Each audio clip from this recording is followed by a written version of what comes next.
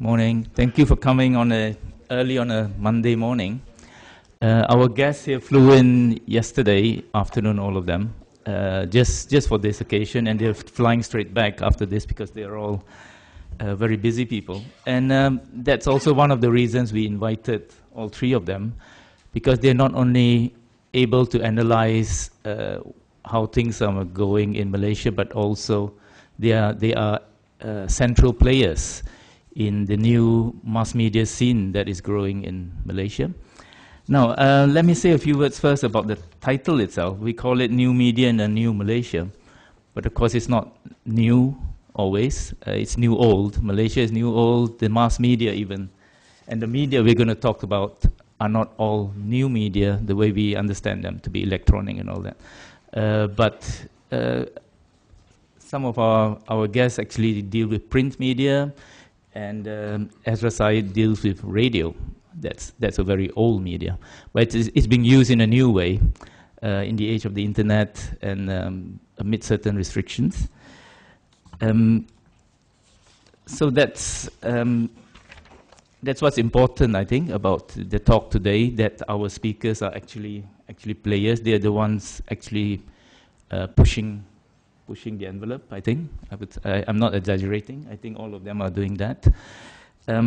We will start by going from my left to right, three speakers. They'll speak for about 20 minutes, and then we'll have close to an hour of Q&A. So let me introduce them first. I think most of you would know about them. To my left here is Mr. Hamidi Hamid, who is the editor-in-chief for Rocket Publications. As you know, Rocket Publications it belongs to the DAP, the opposition party. And Hamidi is a member, has been a member for quite a few years now, I think. And he is also running the Malay edition of the Rocket Kini. And they're recently revamped, I think, right? Now, Hamidi is an old journalist, just like Jahabar here. They started out together, actually, in New Straits Times. So there's a certain area in the Malaysian mass media scene where certain people are nurtured, and then 20, 30 years down the road, you get troublemakers like them. Immediately to my right here is Jahabar Sadiq, who is the CEO of the Malaysian Insider. I'm sure most of you, or all of you who are interested in Malaysian politics and other things, will visit that every day. I hear that the hits are increasing by the day. I think they're over 1 million a day now. Even by noon, you reach 500,000, I think, right? And because it's free, unlike Malaysia Kini, it draws the what shall I call it? The walk-in, the click-in. What do you call them? The click-in visitor. Quite a lot of that.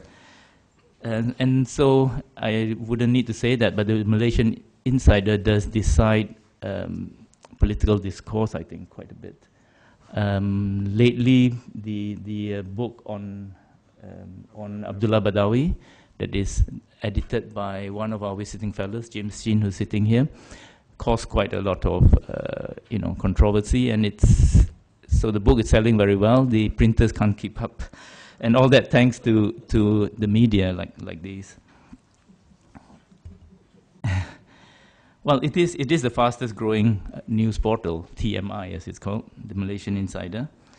And Zahabar has been a journalist for a long time now, working in all the media, right? Yeah. Newswire, television, radio, the internet, you name it. And he was senior producer with Reuters Television as well. For quite a long time, over 10 years. And that means interviewing all sorts of world leaders, captains of industry, from Afghanistan to East Timor, as he says here. And as I said, he started in New Straits Times and Business Times as well. Far to my right is Ezra Zaid, who's very well known to the young crowd for various reasons. He is sort of a DJ, right? Is that the right word? Well, that's what the kids use, the DJ. But Yeah, radio presenter works as well. Okay, radio presenter. And he does a series on YouTube that all of you should definitely visit if you want to have a more comical angle to Malaysian politics and things like that. The effing show can be accessed on YouTube. How often does that come out, Ezra? It used to be a weekly series, but between work, court appearances, and all the like, we've tried to keep it about twice a month. But over the past 3 years, it's about close to 100 episodes now. Yeah. I see. Yeah, I would invite all of you to look that up. Easily found on YouTube. Now Ezra works on BFM 89.9. It's a radio station broadcast only in the Klang Valley, I think, sadly. But it's making a splash, of course. And BFM, I think, is it's seen as one of the liberal voices. All three of our guests here, I would say, are trying to expand the public sphere in Malaysia, especially in the Klang Valley. Okay, so I'll stop there by way of introduction, and we'll start the seminar, the panel, with Hamidi to my left, who will talk about the dynamics of racialized media coverage in Malaysia. Hamidi, yeah. Hi, and good morning. Before we go into the new media, let's talk about the old media first. Let's start with the boring parts first.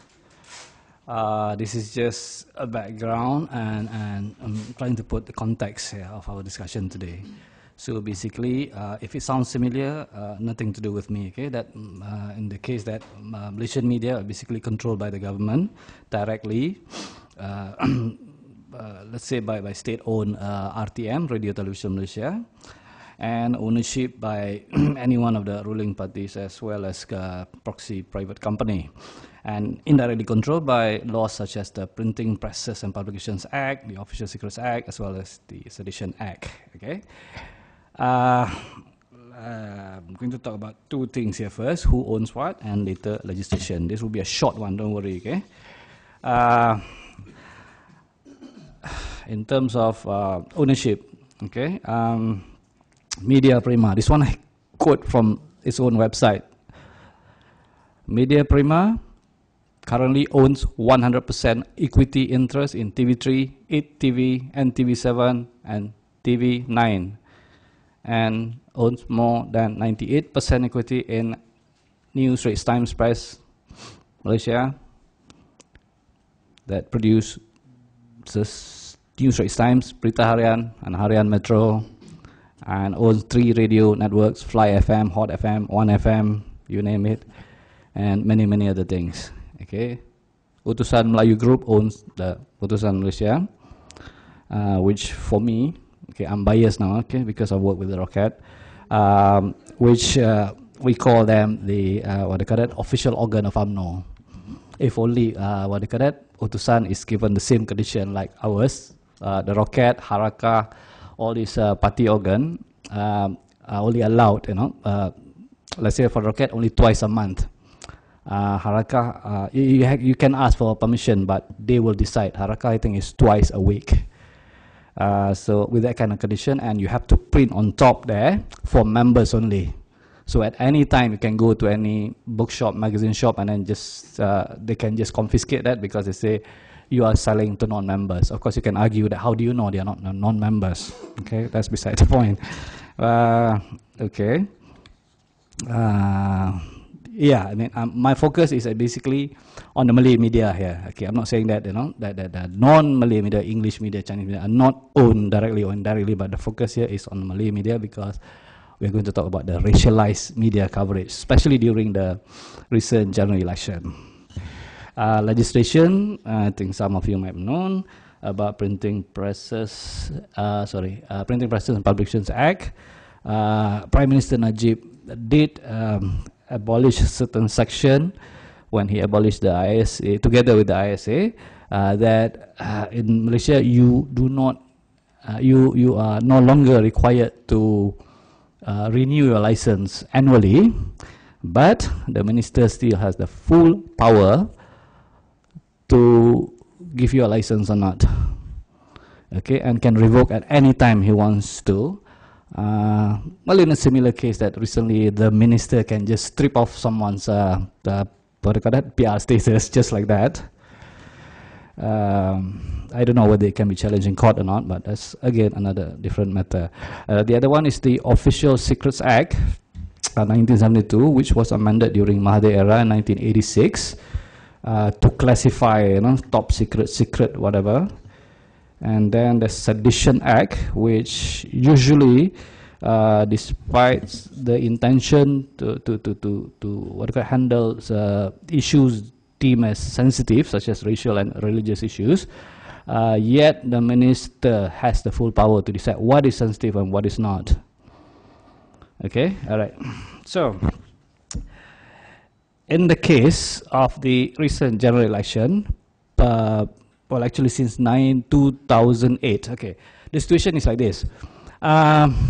This one is in what do you call it? In context with DAP's performance in and the rest of the opposition, then later formed as Pakatan Rakyat. The performance of 2008, that you won 4-5 states, and then you for the first time denied the 2/3 majority in the parliament since '69. What happened was that to UMNO and its voice of Utusan, TV3 and all that, it was a shocking experience for them, because that kind of success from Pakatan. And then the idea that when you see DAP can finally what do you call that, reach out to the Malays, although, well, not that many Malays, because for the last 40 years been demonized as a Chinese chauvinist party. Okay, it rhymes, Chinese chauvinist. You never call Malay chauvinist or Indian chauvinist, always Chinese chauvinist. Okay, no, seriously. Okay, they go on that line. Okay, sometimes they add another communist word there. Okay, despite the fact historically, DAP was a staunch anti-communist party. Maybe the communist one was really the Labour Party, but never mind that. Logic does not apply there. Okay. So the reason why the focus and the what do you call it, the intention of the ruling UMNO BN, BN being Barisan Nasional, is that the Malays being the majority race, 60%, I think. So therefore, the government, BN government, must ensure that this majority ethnic group only read, listen, watch news, view from one source only. The idea is that if you allow the Malays to accept there is another alternative, that there is democracy. There is a democratic party, for example, like PKR, Parti Keadilan Rakyat, or DAP. Then automatically there is no need to hold on to the party that only protect your own race. So the idea is that if the Malays accept DAP, that will be the end of race-based politics in Malaysia. So that's why, especially post-2008, Utusan, which I think some of the ideas used by TV3, which is more powerful than the print media, is to continue to harp on that issue. You vote UMNO out, that's the end of the Malays. Okay, and that theme carry on, and especially during the general election, it went all out. Okay, it's not about this party against that party, but if you do not vote for this UMNO BN party, that basically, the end of Malay, the end of Islam, the end of everything. Okay, reason were not usually given. It's just, I wanted to use the word rhetoric, but sometimes we are vilifying that nice word called rhetoric, but never mind. So what happened was that news and propaganda or publicity or whatever, you cannot differentiate anymore.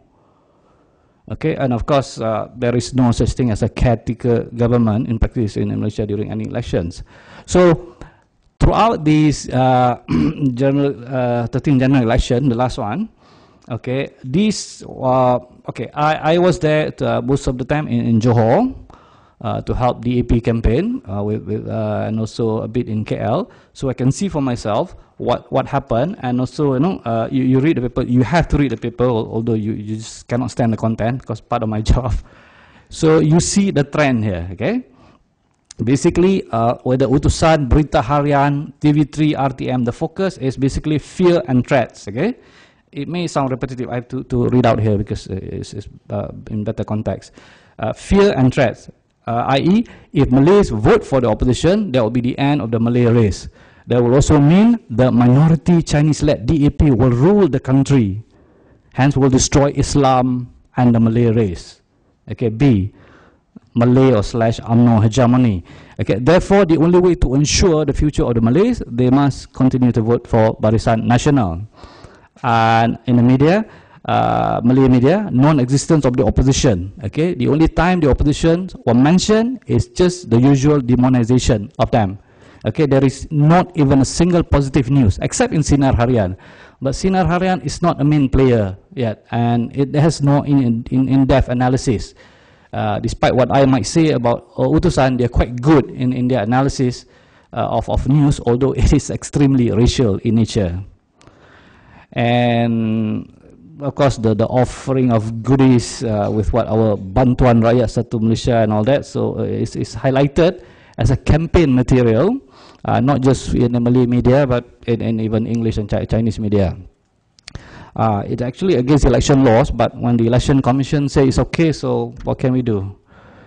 And yeah, again, racial and racist in nature, the demonization of DAP as a Chinese bogeyman, whose existence is only to destroy Malays and Islam. You can see that in news reporting, quoting UMNO politician, letters to the editors. I don't know whether it's real letters or not, you know, but you have this kind of thing. I mean, linking DAP with on the one hand, DAP want to bring up communism. On the other hand, DAP wants to form a Christian state.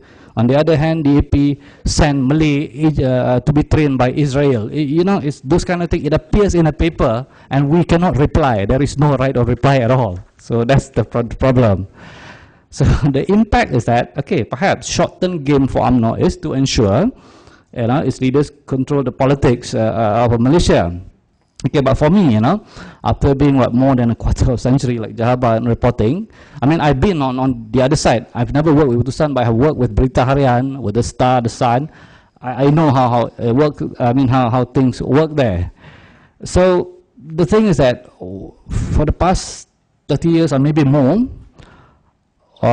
meaning that there's bound to be Malays who start to believe all this propaganda thing as real.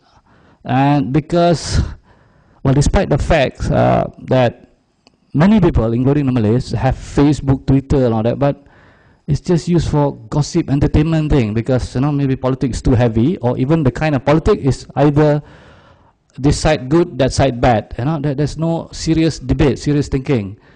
And of course, I don't blame the government for that, because it's sometimes by choice. But the idea is that if you're surrounded by this kind of media, there's not much outlet for you to even, you know, the debate thing rationally. And then lately, I don't know, maybe we in Malaysia is becoming too sensitive. You can't do this, you can't do that. Everything is insulting to this group, to that group. So if you follow the news about Malaysia, you know, you can just resurrect a 3-year-old YouTube clip about a woman and her dogs, you know, because she loved her dog so much, but people are complaining, you know, oh, but the background has the Islamic prayer call, and then she's a Muslim, she shouldn't do that kind of thing. And then, you know, the thing is that it's immediately being called in by authorities, you know. And well, the recent one, the prayer room designated as a surau, you know, and then being used by a Buddhist group for meditation, so people get upset over that, and the minister just revoked the PR status of the tour operator, and then it seems that the surau is going to be demolished because pointing the wrong way for the Kaabah, the Muslim prayer site. So it's kind of strange, but yeah, that's the era we are living in right now. But my point here is that with all this kind of media coverage and discussion and debate is around that, who's more racial, who should be the champion of the Malay and Islam. So it's the question of the younger generation, because it seemed that the Merdeka Center survey found out that actually there are many slightly more young Malays voted for UMNO BN. So and then you start to realize what perhaps they're angry with UMNO BN, but the way the media are reporting, they say that okay, we are Malays, we don't mind voting for the opposition, let's say PAS or PKR, but they will be manipulated by DAP or Chinese party. It cannot be. So that's the problem that we face. There's one example I want to share with you. Okay, recently, okay, former Prime Minister Lee Kuan Yew mentioned something about Pakatan Rakyat in Malaysia, not serious, cannot do the thing. So Pakatan Rakyat people got upset and issued a statement.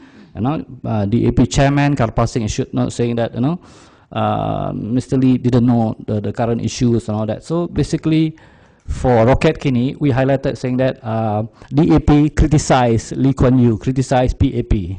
And then you see some of the comments that in Malay, you assume a Malay guy wrote that. Okay, be careful, this is a trick. You see, DAP and PAP are playing politics, very dangerous. Cannot trust them, they are Chinese. So you have this kind of response. So whatever you do, there's always a trick somewhere. So it's always that racial thing.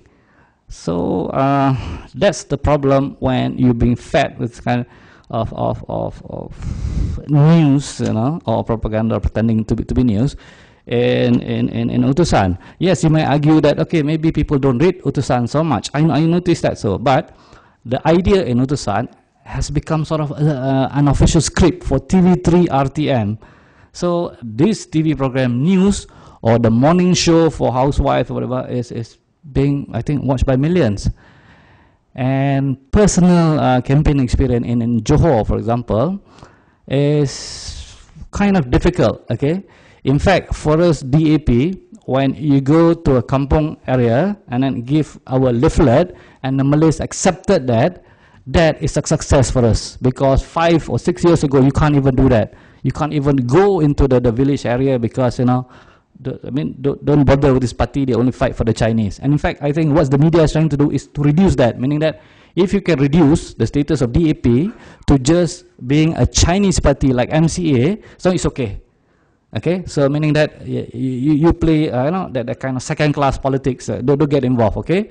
That's why after the election, Utusan can come out with the big headline, apalagi China mau? What more do the Chinese want? Because we have given you everything. That's the argument. Okay, just show you some of the photocopies. Sorry, I don't know how to use PowerPoint, so bear with me. So it's like 2 years ago, this kind of thing. Okay, so DAP wants to turn to make Christianity the state religion. Okay, it's nonsensical, never proven. Lim Guan Eng, the Secretary General, did sue Utusan and won. And okay, 1, 2, 3, 4. 1, 2, 3, 4, 5. These are just 6 examples over the last 5 years that all the cases won by the opposition for just against Utusan. But they continue to do that. I guess they must have a lot of money for that. This is the one, okay? What more do the Chinese want? Okay, basically because, because the idea that UMNO and Barisan Nasional has given everything to the Chinese. And this is the former Chief Minister of Malacca, Ali Rustam, saying that they, i.e. the Chinese, are very racist because they refuse to vote for Barisan Nasional. So you have this kind of news. The thing is that, right or reply, forget it. Okay, and I'm not saying that just for the Malay media, even for NST, even for the Stars, and then so difficult. Okay, the idea is that you write something, you accuse somebody of something, okay, and then when you want to do right or reply, not interested, but they can call you to ask you to respond to that kind of thing. Sometimes we call it a lie, and then still manipulated after that. So you get trapped. Either you say it or you don't say it. You always get trapped there. So that is the situation when I think you racialize the coverage of the media. Maybe is less or rather on the English media side, although NST tried to play the Malay agenda a bit, but it's heavy on the Malay media, but not so much on Sinar Harian, because Sinar Harian is just a new kid in town. It's just basically he said, she said, that's it. They just produce like that, okay? And they even allow us to advertise in their papers. Political advertisement never accepted in the mainstream Malay media. But UMNO Barisan Nasional has a daily advertisement there. I don't know how they pay for that. Technically speaking, everybody basically broke the rules of election commission, because you're only supposed to spend, I think, I don't know, 200,000 or 300,000 ringgit for that campaign. But it seems that millions or tens of millions were spent. I think I better stop at that. Maybe later we can discuss about it. Thank you. Thank you, Hamidi. Right, we move on to the second speaker. But before I give the word to Jahabar, I would like to say that he's going to talk about the new media as such, I suppose. And I would just like to note that over the last 10, 15 years, as a new awakening, if you like, in the Malaysian public about politics, a new interest in politics happened. This was also exactly the time that technological innovation started coming. So the two are interrelated. Which comes first is, of course, I think the whole thing is rather symbiotic, really. Yeah. Okay. Jahabar? Good morning. Hamidi and I started in journalism together on the same day in the same newspaper. And since then, our paths has crossed many times. He still remains in the print world. I stopped being in the print world 6.5 years after I started. I joined the Newswire, and then I did television. And I came back in Malaysia in 2010 from Jakarta, always observing what's happening in the Malaysian media. And Uy is right in saying there's a symbiotic relationship between the so-called new media, which is technically 20 years old, so it's not that new, and online media in Malaysia. It all began in 1998 when Anwar Ibrahim got sacked. You had a few blogs, internet. For example, I just give you some statistics. In the year 2000, there were 3.7 million internet users in Malaysia for a population of 23 million people. That's it, 3.7 million internet users. It was the time of Jaring and TMNet. In 2012, we have a population of 29 million people. We have 17.2 million internet users. So that gives you an idea of how internet usage has grown in the country. We now have about 14 million Facebook accounts in Malaysia, 14 million. In comparison, Singapore has only 2.9 million. Right? Why are all these numbers important? I will get to it in a moment. Internet usage would suggest then that everybody then went online to look for news. In 1998, a few blogs started supporting Anwar Ibrahim. In 1999, two journalists by the name of Stephen Gan and Premesh Chandran started Malaysia Kini. They were feature writers in a print newspaper called The Sun. Hamidi was also there.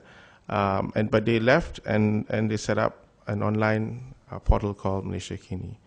You can say they're the granddaddy of Malaysian online media. Since then, it's been a gold rush. Insider started in 2008. You now have Free Malaysia Today, FZ, which actually stands for Financial Zoo, Malay Mail Online, Malaysian Digest, Malaysia Chronicles. There's about at least 10 of us in the business now. And we are there because the Malaysian mainstream media, as Hamidi pointed out, is controlled by ruling parties or businessmen aligned to ruling parties. And they have an agenda of keeping the status quo, which is well and fine in a democracy. Everyone has a right to express their views and their support. However, in the last 10, 15 years, you notice that the language is a lot more shrill.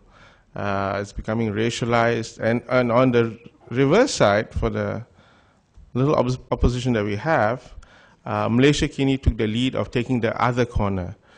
You know, one guy is a blue corner, they took the red corner, and they just covered news of just the opposition, more the opposition, because they had more access and all that. Fast forward that about from 1999 to 2006, 2008, everyone realized you need more impartial news. You know, you have to go here to get this guy's news. You have to go here to get that fellow's news. But no one's giving it all on one platform for free, which is where we stupidly got in, and we are losing money ever since. But you need to do this. Why? New media suggests that with more people going online, and we're not just talking about the young, be very surprised that when I got back to Malaysia, that a lot of people who are retiring, whether from government or had left, or at the age of 55 decided to just stay at home, they started buying little netbooks at a time. 2008, netbooks were up. Now it's tablets, iPads, Android tablets, and all that. They decided they want to go beyond the usual diet of propaganda by the government. And they started reading everything online. This is where the new media really shot off. Easy access to smartphones. I actually have some notes here and a PowerPoint presentation, which I'm too embarrassed to show you, but it's in the smartphone. Tablet sales are up.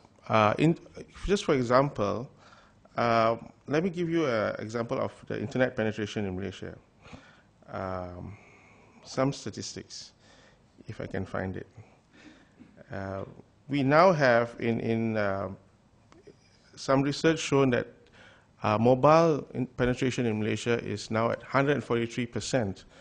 Now, what does that mean? Country of 29 million people, we have 37 million handphone accounts. 37 million. That's what 143% penetration is, of which about 20-25% is smartphones, 7 million. Now, with all that, Malaysians and residents having the smartphones and reading news, we are having them sharing all kinds of news, whether it's from the News Straits Times, from Utusan, from Rocket Kini, from Insider, from Malaysia Kini, sharing it, putting a spin to the news, reinterpreting it. Basically, they're taking our content, and this is the subject of what I'm speaking about. They're taking our content and using it as their discontent about the country. Right? They are taking all the signal and making it into noise. So new media, one lesson you've learned from new media is there's a lot of noise. You don't even know what the facts are anymore. People take one bit of fact, they twist it around like a Rubik's Cube, and you get something else. Right? A lot of noise. Right? And why? Because it's new media, it's young.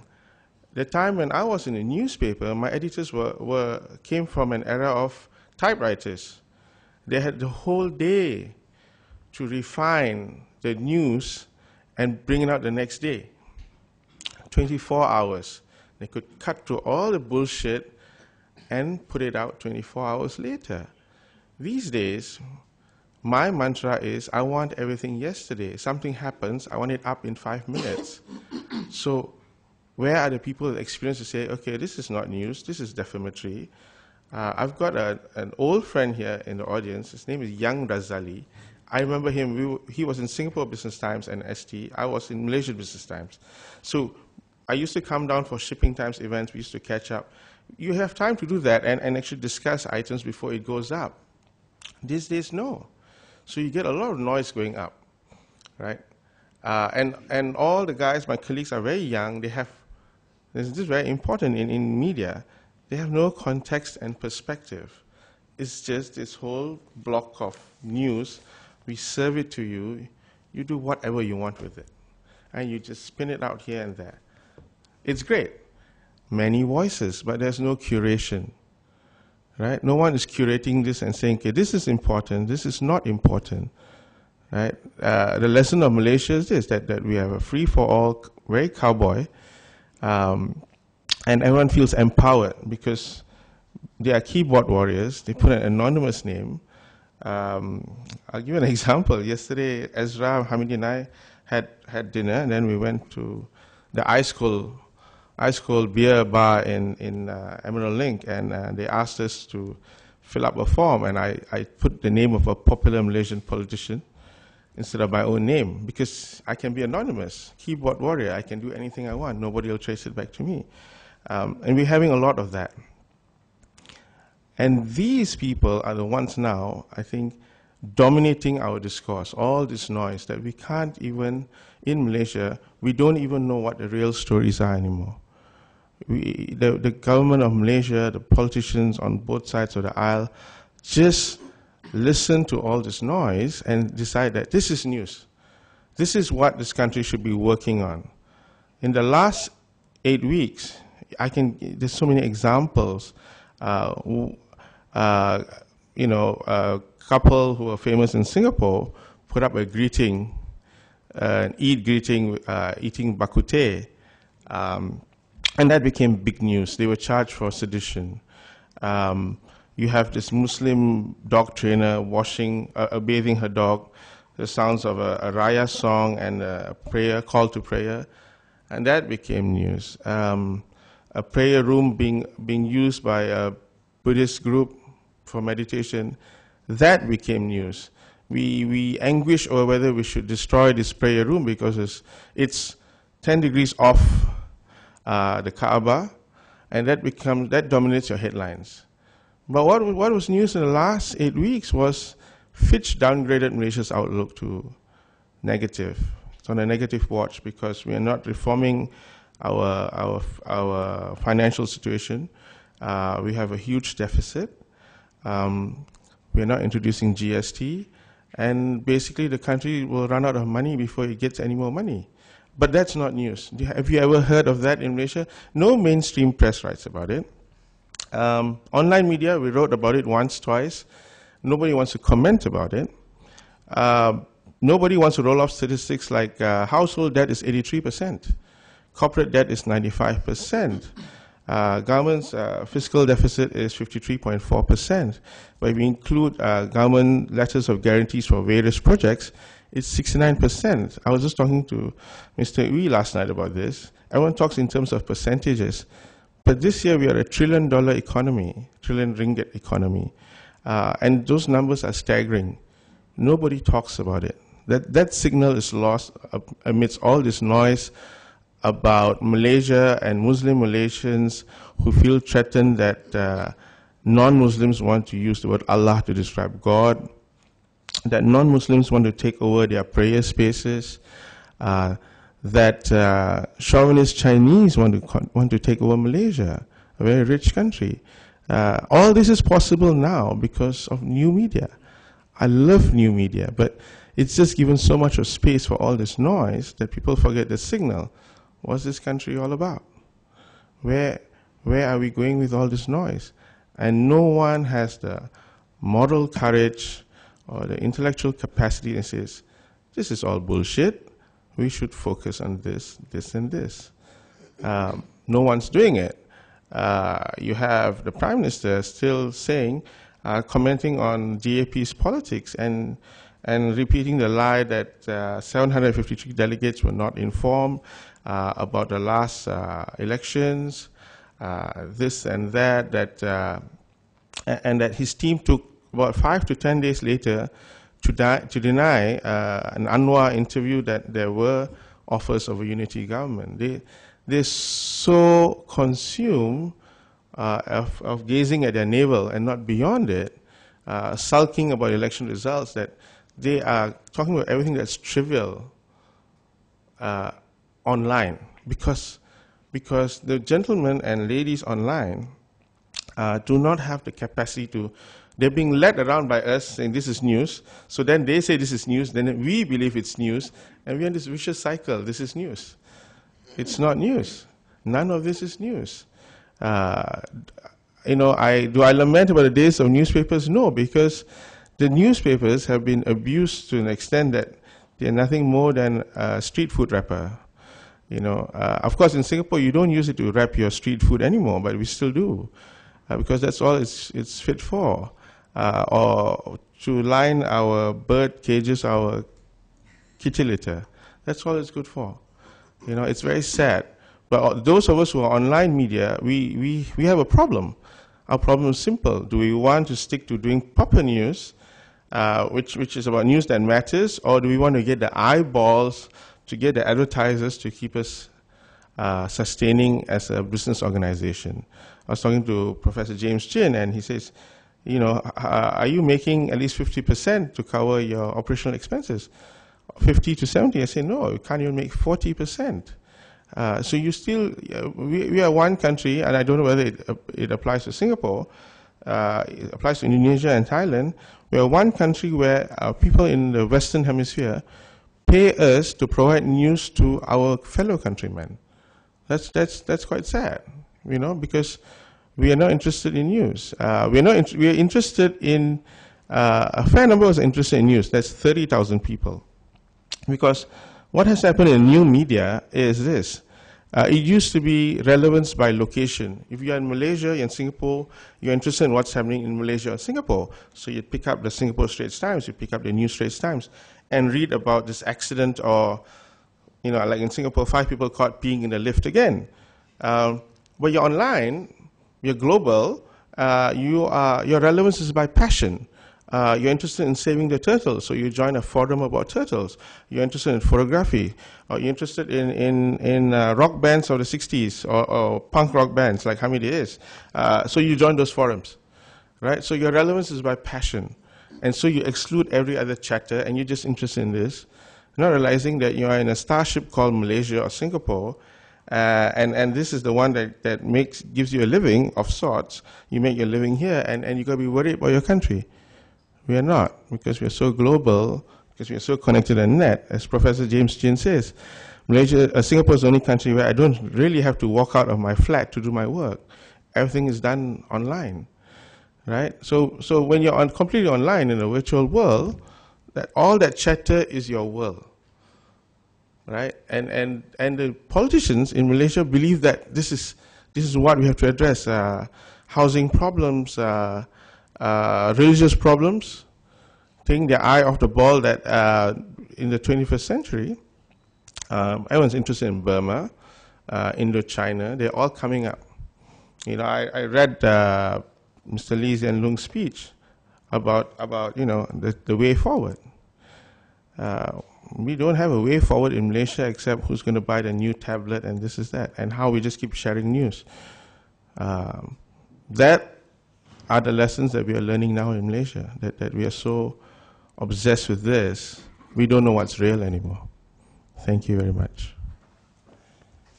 Thank you, Jahabar.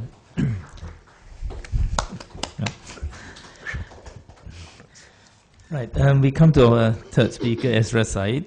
Now, what I find interesting about Ezra is that, as Wan Hamidi started out by saying, the issue of sensitivities is used all the time in Malaysia.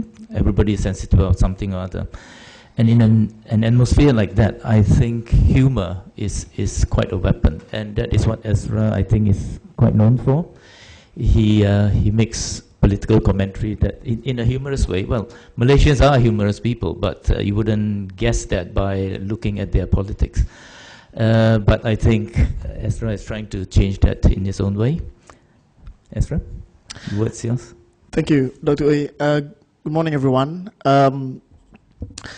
This is very, very strange for me to be on a panel with Hamidi, who, you know, I've worked with, I've read his work, and Jahabar, who, you know, when Malaysian Insider came out, I was as excited as the next Malaysian about reading news that wasn't coming from the mainstream media.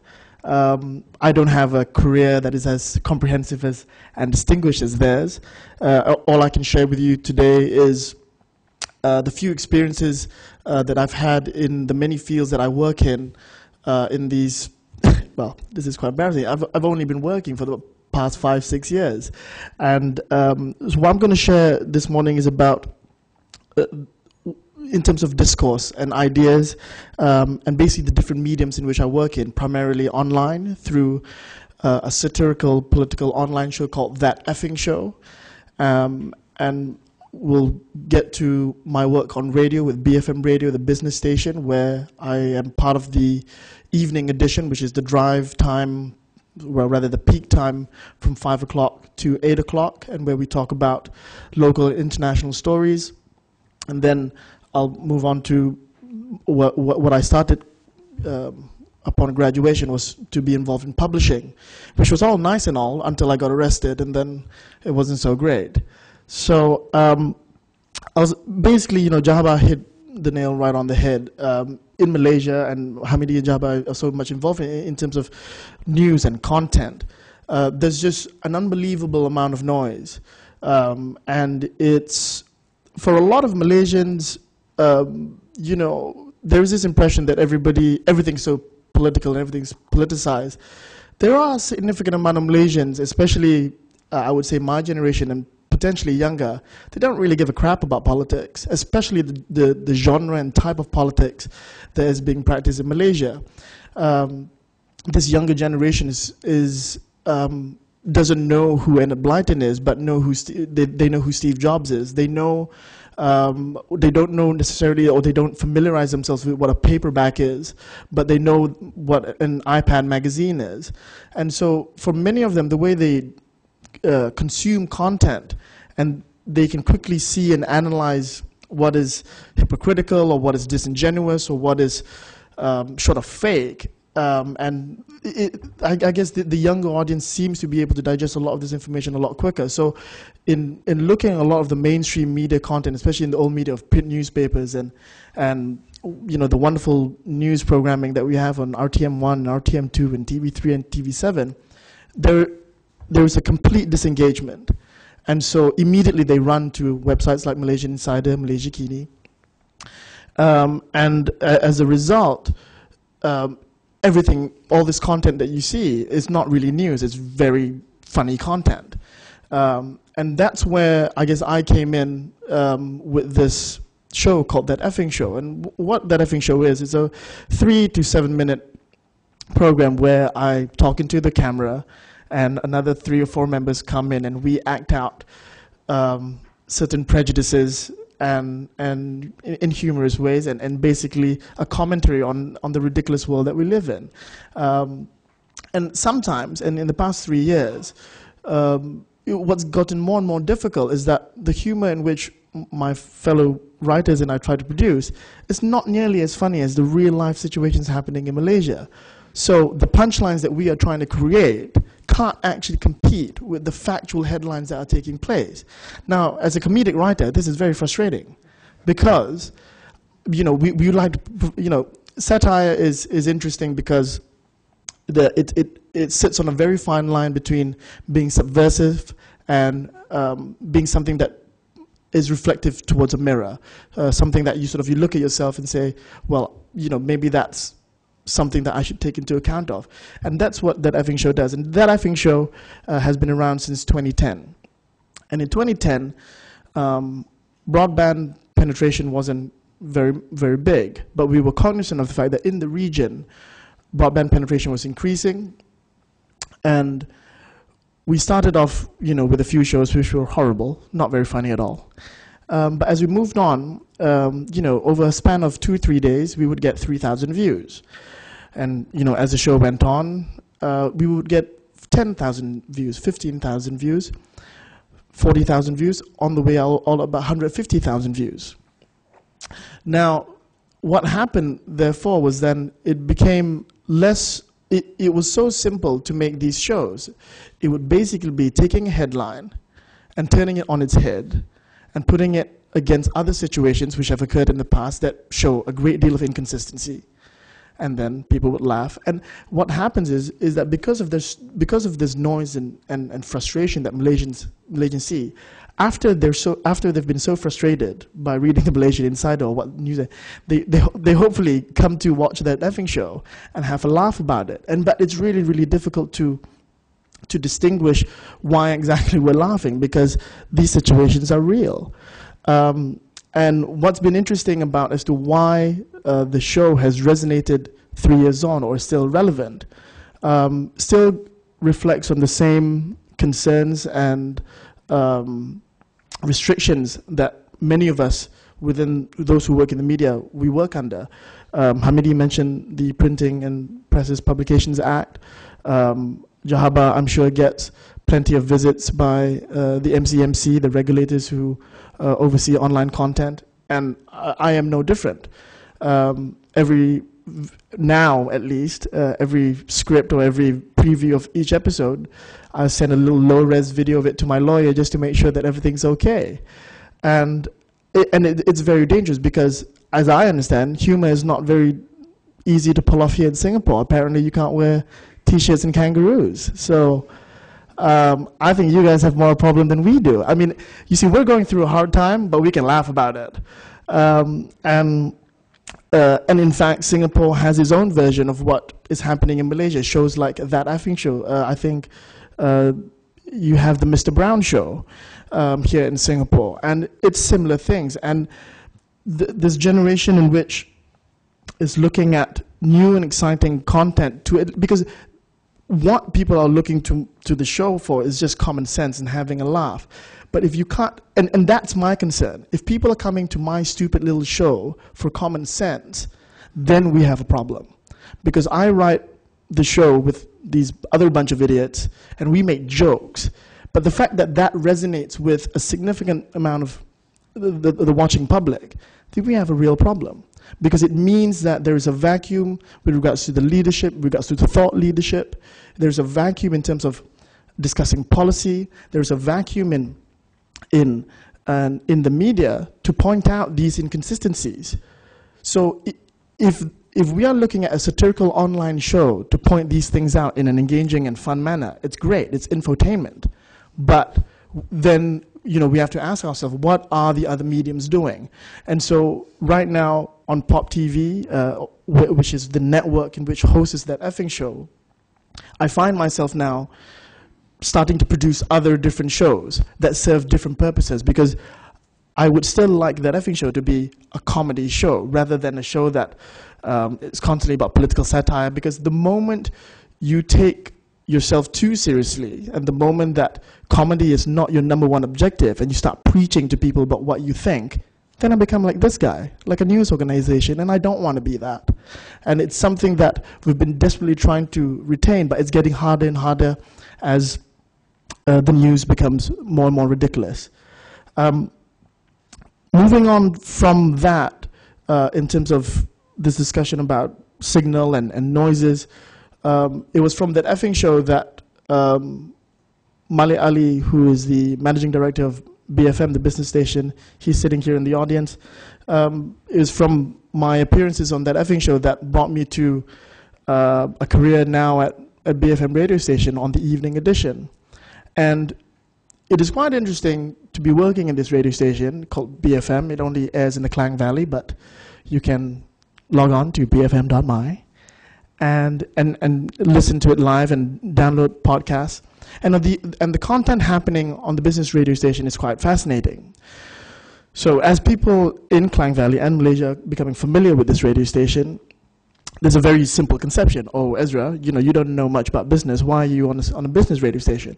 And I say, that's right. Business, you know, there's stocks and there's market exchanges and there's all of that in the morning. But there's also this other thing that we spend a lot of our time doing is going through the business of life. So on matters of education, on matters of healthcare, on matters of public policy and social causes, BFM now covers both of those areas, both of those spheres, equally over throughout the day. And in the evening, I essentially continue my commentary or my take on how ridiculous things are. Rather than facing to a camera that will be published onto YouTube, I'm saying it through a microphone that will go into people's cars for about 3 hours. And now what's really, really interesting about that is BFM I mean, this is not new media. This is old. I mean, this is real old. But what's really interesting about what's happening now is that discourse and debate and discussion, something that has been absent in Malaysia in any medium for the better part of 20, 25 years, has suddenly emerged through this particular radio station. And I wasn't there at the beginning of when BFM started, but it started off with in the morning where basically business leaders and finance leaders were questioned about, their decisions. They were grilled. We have a segment called the Breakfast Grill, and all of these guys were being grilled about their business decisions and what they do and whether that's ethical and whether everything is transparent. From all that questioning and debate that arose in the business area, we then translated that into the evening when we were talking, and we would start questioning things about social issues, things about legislation, things about policy. And somewhere along the way, we managed to sneak that by with the regulators, but then suddenly the regulators woke up one day and say, hey, I think they're talking about something else other than business. And as a result, in the evening now, it's become the mainstay of where at least discourse that happens in the public sphere, that people can participate.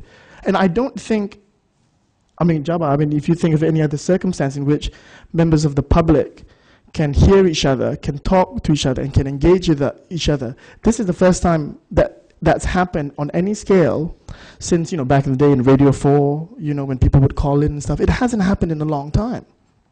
And so this is what happens when you sort of merge some of the concerns that Jahabar was making in terms of the anonymity of people writing in and making police reports and stuff like that. When you're calling in to make a point and to articulate point A to point B with an argument, this is all very, very new for many, many Malaysians. Whether you're urban, whether you're rural, whatever segment of society you come from, the idea of speaking with a point and arguing it in public is something very new that's taking place, but it's happening and it's thriving and it's terrific.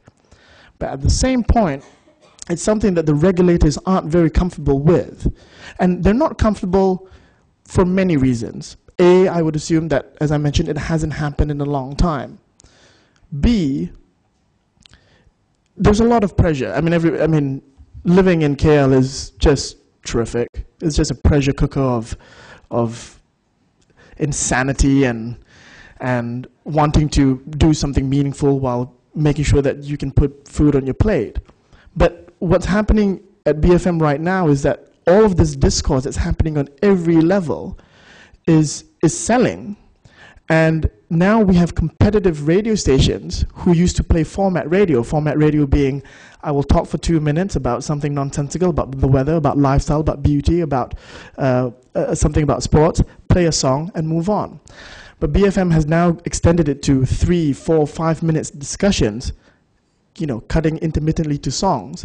Other radio stations are now scratching their heads like, wait, now people don't want to hear only music, people want to hear talk radio. And suddenly talk radio in 2013 is becoming the in thing. It's ridiculous. It's ridiculous, but credit to Malay and that it's working and discourse sells. And so this discourse that's happening on air and online, I failed to mention that in the 3 years of doing that effing show with my collective, we weren't being paid to do it, we were just doing it out of fun. But what's translated is, in the past 6 months, 8 months, companies, brands, organizations, from the Samsungs to the Nokias to the BMWs to Nissans have come and approached my collective to produce content, creative content for them. So what they'll say is, Ezra, we like this satirical, funny mode that you're doing, but we don't want it to have all the elements that are in that effing show.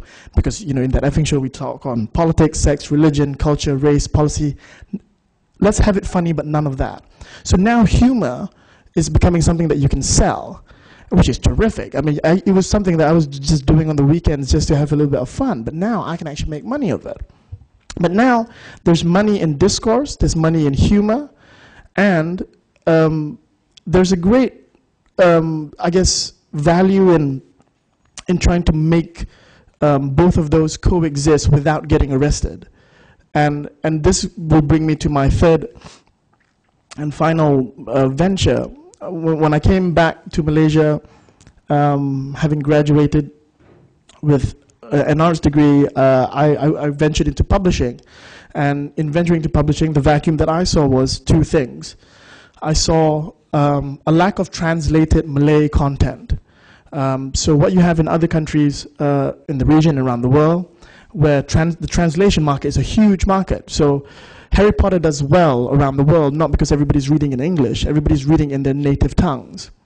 But you would be hard-pressed to find Harry Potter translated into Bahasa Malaysia or Malay. And the reason behind that is because, well, it's tenfold. There's a dearth of translators. The market, the Malay language reading market is cornered by religious books, love books, cooking books, and how to pray books. And if you want to make money in publishing, apart from going into education and that sort, that's a great market to be in. But I went into the market wanting to provide a space for creative fiction and creative nonfiction, and essentially translate works that people were reading around the world that were translated in 50, 60, 70 languages, but for some reason it wasn't translated into Malay. And so somewhere around the 70s we stopped. Well, Dewan Bahasa and Pustaka, the protectors of our national language, stopped translating. We used to translate Shakespeare. We used to translate George Bernard Shaw. I mean, you know, it was great stuff. And then we stopped translating. We stopped translating because we didn't want ideas to reach the Malay language or the Malay readership and that populace. So I started translating. I started contacting my favorite authors, and you start contacting Reza Aslan, who wrote No God But God with Random House. You start contacting publishers in Penguin, HarperCollins. You start contacting all these international publishers, and you suddenly quite quickly discover it's so easy to get the Malay language right. And they go, oh, we're so excited that you want to translate because nobody has contacted us. It's so amazing that my fellow publisher in Malaysia, Amir Muhammad, who runs a very successful publishing outfit, he's just translated Stephen King's new book, Joyland, and it was the same response. We've never had a Malay translation. And so I felt that this move was justified. Whether it was going to make financial or commercial sense was another matter. But so came along one day, well, one day I say about a year ago. I'm about 4 years into my publishing business. I've published many, many books. I've published 20, 25 titles. I've translated another 10. Some to different degrees of success. But I do have a special space in terms of translating or working or publishing with materials that contain ideas on Islam, on the history of Islam, on politics and social politics. That's essentially what my publishing house, Zaid Publications, became known for. If you wanted, you know, political books and books on translation or translated books, Zaid Publications was the publishing house. And basically about 2 years ago, or 2.5, 3 years ago, I read this book while I was a student. It was called The Trouble with Islam Today. The author of that book was Irshad Manji. And she was, well, that particular book, that particular title did very, very well. It did very well in North America, in Europe, and it got translated in many languages. And upon contacting her and her agents to translate it, I got the documents to sign the contract, and it was a Sunday afternoon, and I noticed that in the newspaper there was a list of books being banned, the latest, rather, list of books being banned. And the book that I was about to sign the language rights for was on that list. So I called up Irshad and said, you know, it's not going to be a go. I don't want to lose money, at least not this way. We'll try again next time. A couple of years later, she comes up with a new book called Allah, Liberty, and Love. And it's basically an extension to that book about the discourse that's happening within young Muslims, discussing many things like reconciling faith and issues of freedom. And I thought, well, you know, this book would really add to the discourse of what's happening in Malaysia, because, you know, we're not having that discourse. And of course, I translated that book like I've translated many, many other books, fiction and non-fiction. And upon translating that, what you want to do is you want to prepare for a book tour. You want your author to come into the country, whether they're local or foreign, and promote the book. What happened thereafter, after it's being published and the book is in bookstores, is something that my mom and dad aren't very pleased about. In that, one morning, you know, I get a call from the office saying that the state religious authorities are at your office. And I was surprised, but not surprised, because only a few days before that, a bookseller at Borders, a Muslim bookseller, she was the highest ranking senior bookstore manager at the time, she was arrested for selling the book. And there were already murmurs of the book wanting to be banned. But at this point in time, it wasn't banned. So she's been arrested under state religious enactments. And there I am on Tuesday morning, and I'm arrested as well. And it's a very strange phenomenon because it's not exactly like cops on, when you've got the police and everything. They're very, and they don't come in with skull caps and jubas. They come in, I don't know which batch I got, but they look very smart and slick. And they were reading me my rights and the things that I purportedly had been committing offense against. And the three things I was guilty of was I was guilty of publishing materials that are contrary to the precepts of Islam. And the second thing was I was guilty of distributing, and I was guilty of possession. And so all of these, and these guys are doing so in full view that the book hasn't been banned yet, or no announcement, or nothing has been gazetted yet. So I'm arrested, I'm brought to the police station, and I'm brought to their offices, which is also where the Sharia courts are. And it's a very, very strange phenomenon because you're not exactly arrested in the traditional sense where, you're aware that you're arrested, but I can't exactly leave either because I was almost trying to say, guys, if you want to arrest me, charge me now so I can get back to the radio station because Malay is not going to be happy that I'm not at the radio station. So, I really would like to get on with my day. What was really fascinating was, even though I was arrested in the morning, they would delay everything right up to about 4 o'clock in the afternoon to charge me. So I would go into the judge's chambers and he would read me what has happened. It's 4 o'clock. I think is this a Friday or Thursday or Friday? It's 4 o'clock. And what they do is, in all the harassment techniques that they do, is that the judge tells me, you either get a civil servant to act as your surety to ensure that you won't leave the country or whatever, or you pay bail. I'm like, perfect, I'll pay bail. I've called my brother, Abang, get all the money you can, let's pay bail. So we're ready. It's 4:10, the judge lets me leave at 4:10. So I've got the cash in hand, I'm ready to pay bail. I'm saying, no, you can't pay cash. I said, what do you mean? I said, well, they say, you have to open a bank account. Put your money in, we'll freeze it, get the bank to show a bank statement, and then come back to our counters and we'll approve that your bail has been properly done. But of course, it's at 4:10, and on Friday, banks close at 4:30. So at which point in time, their counters close at 5:15. So you begin this crazy, ridiculous scenario of my brother running to the bank and pleading with the bank officer and me sort of starting the car and it doesn't start. This sequence of committing it. My lawyer hasn't had a workout in quite a while. And so basically, the idea was to delay everything so that I would have to stay in the lockup for not being able to pay bail. And, unfortunately, bank managers at CIMB were terrific and got everything done in half an hour, and I managed to pay bail. And that was more than a year ago. And to this day, those charges of me, I was charged in the Sharia court. I've basically been able to put that off and basically go to the civil courts and say that these charges that are charged against me are unconstitutional. And so what's happening right now is that my lawyers and the team of lawyers, we're going to the federal court to ask the question as to whether these state enactments that I was charged with is contrary to the constitutional guarantee of freedom of speech. And so right now we are waiting for a federal court hearing. It'll be quite exciting. And it's quite exciting simply because we would like to know whether constitutional guarantee, fundamental liberties guaranteed in the Constitution will hold up against state religious enactments that are, passed and created and without really being tested as to whether they're constitutional. This afternoon, as I'm with you right now, in about 2 hours from now, my lawyers will be heading to the Kuala Lumpur High Court to contest the ban of the book. And I only found out last Thursday that it was going to be this afternoon.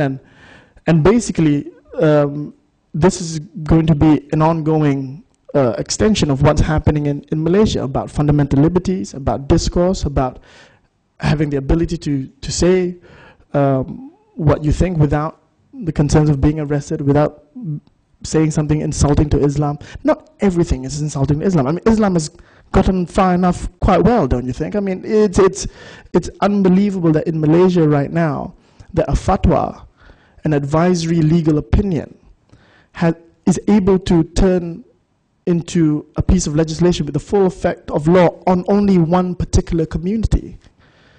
And fatwas, being that they are governed by state officials and authorities, you get different fatwas in every state. On that state, you can't smoke shisha. On that state, you can't do this. On that state, you can't do that. And it's fun and games. But it's affecting people's lives. It's not being very productive. And we're keeping our eye off the ball on the main topics of discussion. And we have many, many problems in Malaysia from all the things that we've mentioned. And so in all the things that I've been doing I don't know what I'm doing, to be honest. I really don't. I think we're all just trying to sort of bring common sense back to the fold in Malaysia, but it's getting harder and harder. It's getting more challenging to do so, and it is probably with great hope that that some of it begins to trickle in with this new generation that is able to distinguish and be able to point out and identify some of the hypocrisies and some of these double standards, and many of the things that we've spoken about is about selective prosecution or persecution. And so those are the three areas in which I've been working in, and hopefully I'll be able to head back on a flight to Kuala Lumpur with some good news as to whether the book that was banned was actually a threat to public order. So we'll see. Thanks, everyone. Thank you, Ezra. Well, we sometimes tend to think that information technology somehow is quite neutral and happens in rather neutral circumstances, but obviously not. It's obvious to us, I think, that our guests are part of those people who are actually building the infrastructure for what the mass media and the printing industry will look like in the near future. I'll open the floor to questions now. Yes, ma'am. Yes. Good morning. My name is Chong Wu Ling. I'm a PhD candidate from the Department of Sociology, NUS. I have questions for Mr. Wan Hamidi Hamid and Mr. Ezra Zaid. For Mr. Wan Hamidi Hamid, my first question is, how popular is Rocket Kini among Malays in Malaysia nowadays? And my second question, have you ever encountered any challenges from the Malay community for being involved in the AP's publications and website? And for Mr. Ezra Zaid, I would like to ask, just now you say that there's a lack of Malay translations of well-known works such as works like Harry Potter's and Shakespeare's works in Malaysia. But what about Indonesian translation? As far as I know, in Indonesia, they have Indonesian translation for all these works. So are they available in Malaysia? And are they, if they are they popular among the Malay readers? Thank you.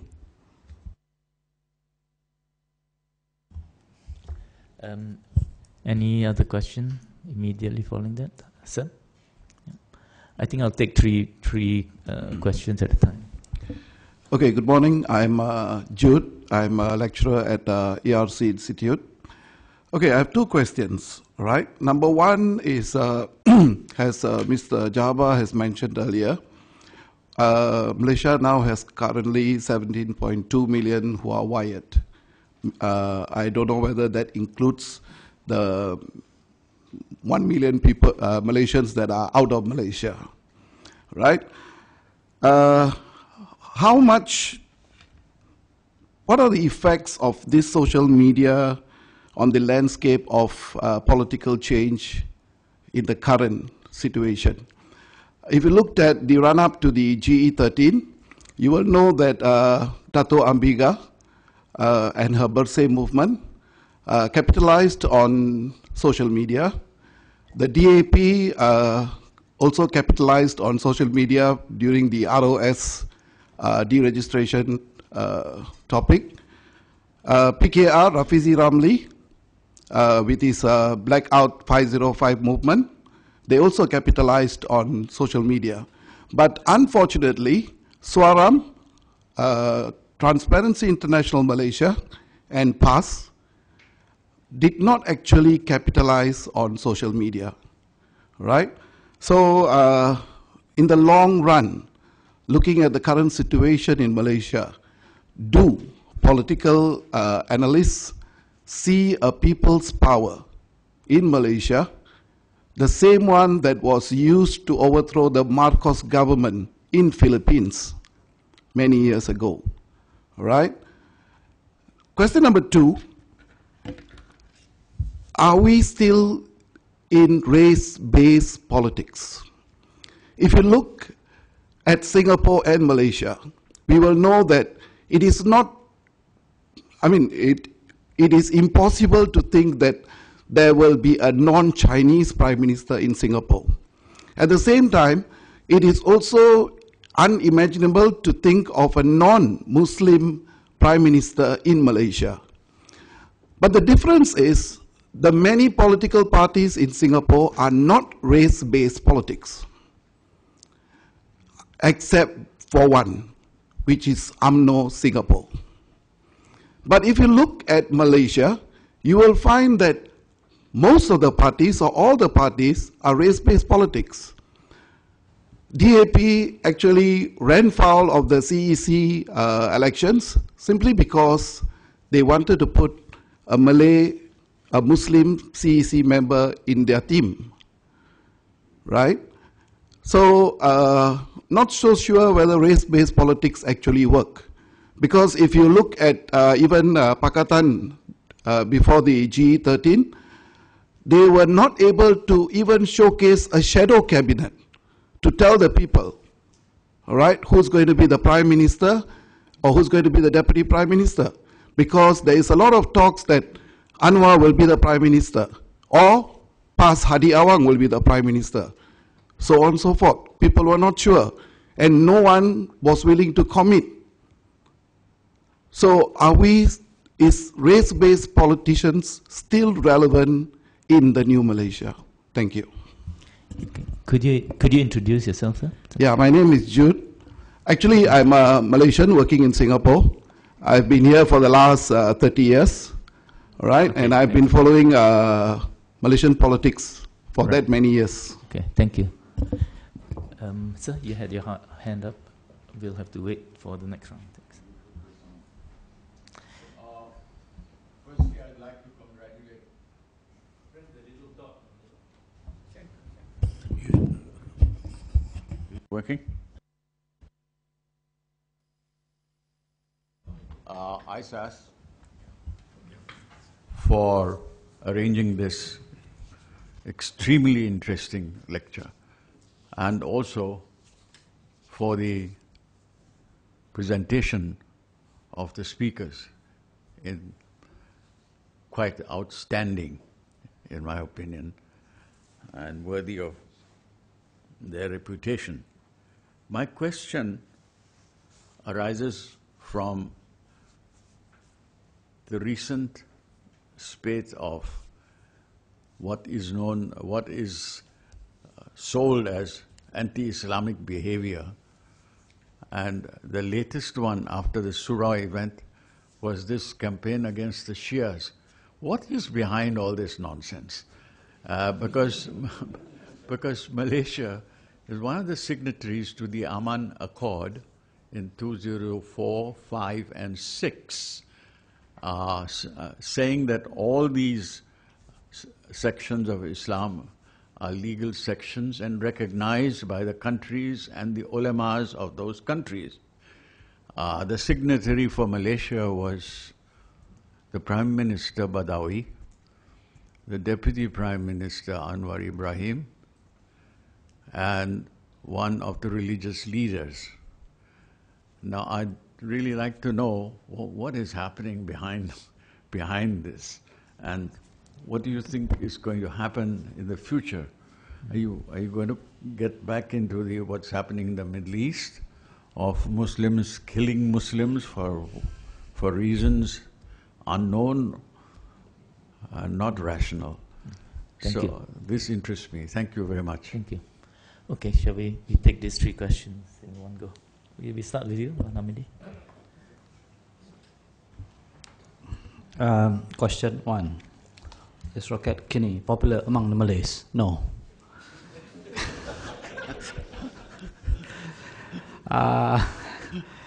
Okay, but started in 2009 or 2010. We in DAP consider it a success simply because we have never tried to engage the Malays through that kind of format, and also to engage the Malays seriously. Not to say that DAP is a Chinese party, but you must understand the context of history. Post-69, Gerakan, PPP, PAS, joined with the alliance to form Barisan Nasional. So the only opposition parties left then were DAP and Parti Rakyat Malaya. Okay, the Malays were prone to Parti Rakyat, the Chinese and Indians to DAP. When you have the NEP, so you know they were bound to have problems after that. So who will take care of the problems of the non-Malays? So DAP took that role. And it went on the next 20 years. So because the Malays believe that, you know, if you don't like UMNO, you have PAS, and you have other Malay parties along the way, either Semangat, the now defunct Semangat 46, and then later Parti Keadilan Nasional, that which became Parti Keadilan Rakyat. Okay, so the tendency of the question is still race-based in that sense. So therefore, when DAP 2006 have decided, let's revamp our party a bit, you know, change the ideology from democratic socialism to social democracy, which to some party members, for them, no big deal. Once I was still a journalist then, I asked one not so senior but senior DAP MP, asked him, so what do you think the change from democratic socialism to social democracy? He said, ayah sama sajalah, you know, it's the same. Okay, so it doesn't matter. So it's not really an ideological party in that sense, but party that protects the unprotected or whatever that sense. Okay, so when you have Rocket Kini, the website in Bahasa, and you continue to print the BM Bahasa version of that, the idea that we were thinking at the time is not to ask the Malays to join the AP, to convince them of anything. It's just to let the Malays, especially, although the idea is not for the Malays, but whoever reads Bahasa, of course, the Malays are the majority. The idea is that so that the Malays would know what DAP is, what DAP is fighting for, what is its ideology, so that when you know what DAP is, even if you reject DAP, after knowing DAP, then it's okay. Rather than you are rejecting DAP because you think it's a Chinese chauvinist party, it's a communist party, it's a party that wants to establish a Christian state, which is ridiculous. So that's the idea that we consider a success simply because we want to engage with the Malays. Okay, in terms of popularity, again, I don't have Facebook. I don't know how it works actually, but we have like 60,000 likes. I think it's okay for a political party, I guess. Yeah, that's it. The second question, what the problems I face with being with the AP, is it? Okay, something that I just want to share a story. About 2 years ago, a reunion of my classmates in Penang, all Malays. This the Malay, the Muslim Association group or something. We went there. They knew that I was with DAP. We haven't met for a very, very long time. Everybody was trying very hard to be nice to me, you know. Perhaps, I don't know why. And until one guy, a classmate, a real classmate, came to me and asked me, well, you are with DAP, you know. Now, you know, the chief minister of Penang is from DAP. Can you guarantee that Penang will not become like Singapore? So I asked him, oh, what do you mean? What's happening in Singapore? You know, the Malays being oppressed there. I said, are you sure? Have you been there? No. Then how do you know? Well, the newspaper says so. Okay, so that's the problem that we face. So okay, I said, never mind. Let's forget about that fact. But I am staying in KL. You are staying in Penang. Why are you asking me about this? Don't you know the reality? And then the same thing he said, yeah, I know, I face no problem, but they're talking about it. So this is again that we are talking about the power of the media, the belief, the kind of hegemony that you're in. So yeah, no Malays attack me directly, whatever kind of thing. But being in DAP, being Malay, I personally think that less freedom of me to say things, because you may end up hurting your friend, your friendlies, your partners. Like I can't simply say, oh, we are DAP, we fight for a secular democracy, that kind of thing, because PAS may not be happy with it, although they know reality, because PAS also know that DAP may not be happy if you're talking about Islamic State. Okay, that's why I personally have proposed to all these Pakistan people, look, now post-election, sit down, have a closed-door meeting, thrash out things, rather than you wait another 4 or 5 years, and then in election, you know that you'll be manipulated by the media. It's simple. The trick is simple.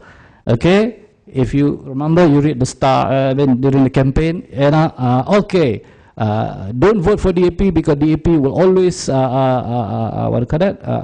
support PAS to form Islamic State. It's the same thing like what they do in Penang. Okay, the Malay groups, UMNO, Perkasa, the ultra Malay group, will always say that the Chinese are oppressing. The Chinese, as in DAP, oppressing the Malays. MCA will be saying that the Chief Minister is helping the Malays too much, that he's neglecting the Chinese. So it is a race-based politics still. It's difficult to get out of that. But if it's the case of saying that DAP, CEC, okay, trying to put a token Malay there, that kind of thing, that's the decision of the delegates. I think unfair for me to comment on that. But the reality is that majority members of the DAP are still Chinese. Okay, so we are in the process of opening up, but it may take the time is needed for that, because in our retreat we did talk about that. We don't want the Malays joining DAP thinking that we can turn it into an UMNO or PAS style. We also don't want Chinese to join DAP thinking this is MCA 2.0, or Indians to join DAP thinking this is MIC 2.0. But the reality outside there, people still talk about their race.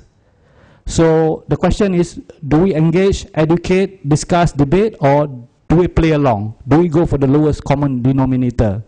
So, but the thing is that once you do open debate, you have all the media against you. That is a challenge. Shia, Sunni. Jahabar, help me here. Thank you. Thank you. Yeah, Jahabar helping. Okay, I think I'll address Mr. Jude's questions about social media. The internet, can you go as far as the internet connections are in Malaysia? 17.2 million accounts in Malaysia. 7 million smartphones. So that's all within Malaysia.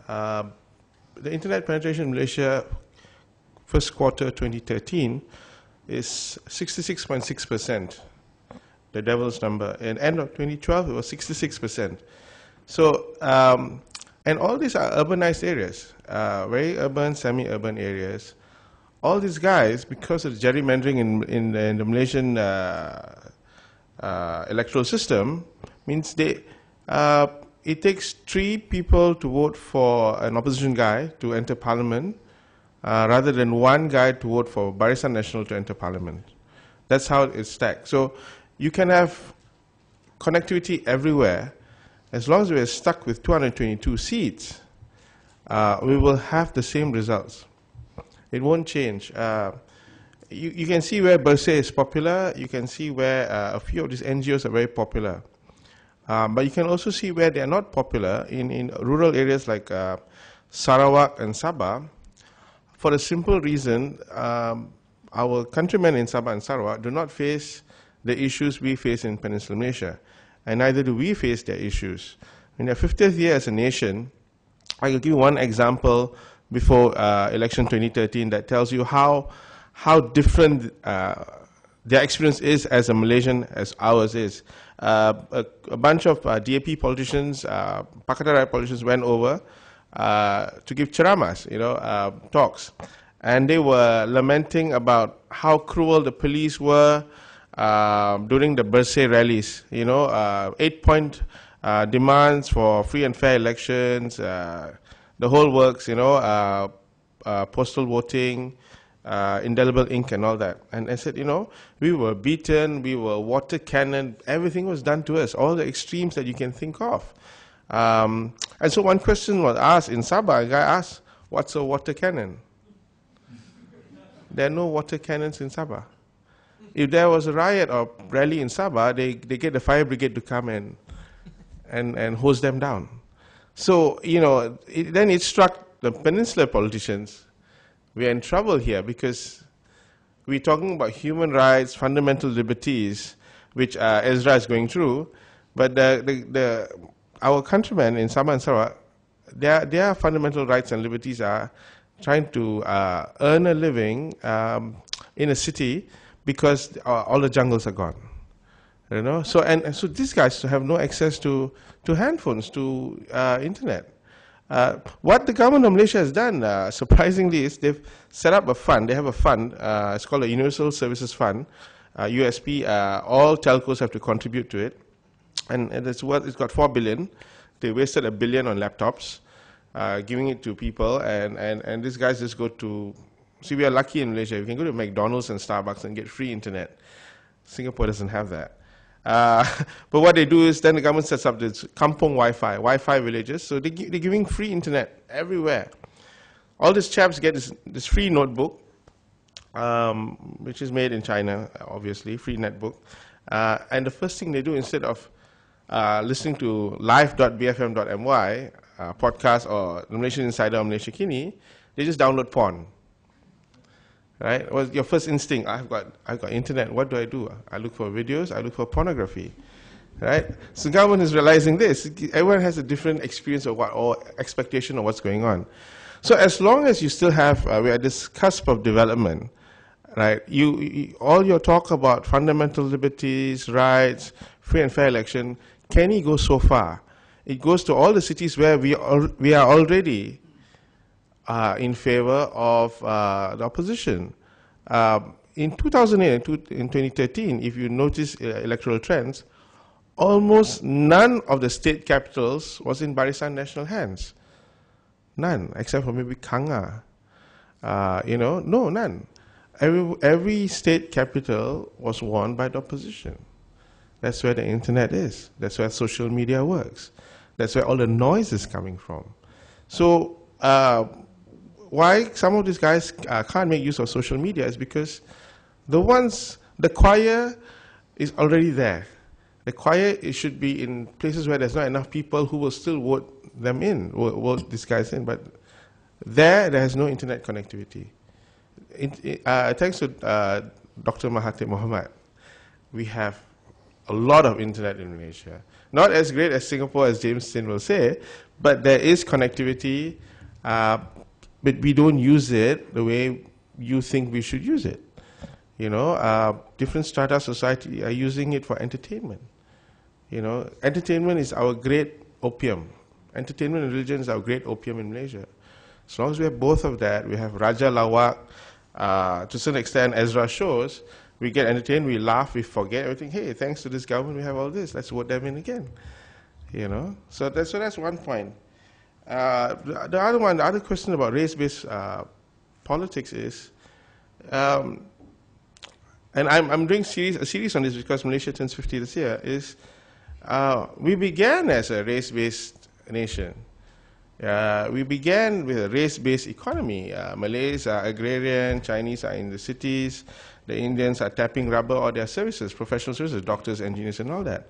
Our parties are still the same. The guys in Pakatan are very polite. They don't bring this up. They don't bring religion up because they're in a very uneasy marriage of convenience and inconvenience. We don't think as Malaysians. I think Singaporeans are going to think as Singaporeans. But in Malaysia, we only think we are Malaysian when we are out of this country. Last time we were actually talking about it, and we were saying, the ISIS guys managed to get 3 of us, 3 Malayus, and I'm not Malay. So then we say, okay, at least 3 Muslims. And I said, well, we're not really Muslims, are we? So then we agreed that we actually 3 Malaysians. And I'm being very honest about this because this is what we were talking about. So if anybody wants to quote me correctly on that. Yeah, you know, so this, what's your identity? Race-based politics in Malaysia is coming out again. And this goes to the third question, sir. You are asking about why are we now turning on the Shia Muslims? We ran out of Jews. It's only 6 million of them, you know. We ran out of them. Jews were very 2000s. Yeah. I mean, we're in the next decade now. Yeah. So Consider that the Shias to us, and it's not just happening in Malaysia. It's actually seriously happening in Indonesia too. They're persecuting the Shias. Consider them as, in a sense, Jesuits, liberation theology Jesuits. They are challenging the status quo of Sunni Muslims. The Sunni Muslims in our country, when we all Sunni Muslims, are there, Islamism, they have now carved out their own empire on both sides of the political aisle. They justify the existence of our leaders. You know, so in return, we feed them. Very feudal. We feed them, we nurture them because they justify the leadership. No matter how corrupt or how bad you are, at least he prays 5 times a day. At least he goes to the mosque. You know, this is the very least a Muslim does.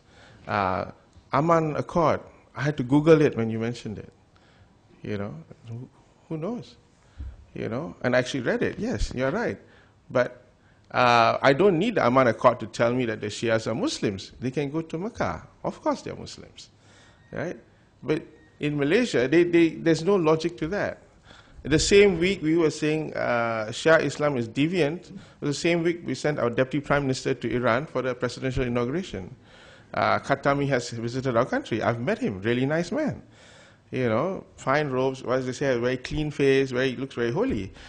Shook his hand and all that, and that's fine at that point in time.